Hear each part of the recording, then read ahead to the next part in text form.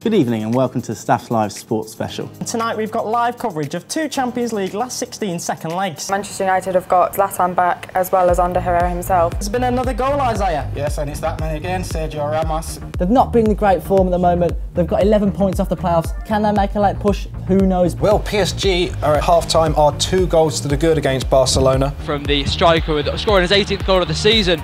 Wolves have taken the lead thanks to Nuadika. It was a dramatic 30 seconds of play, really. It's been an eventful half here. Birmingham City were booed off by their fans, yes, booed off. I think if anyone's going to be more likely to score again for this one, it's going to be Manchester City. If I was going to say anyone's going to score right now, it's Leicester.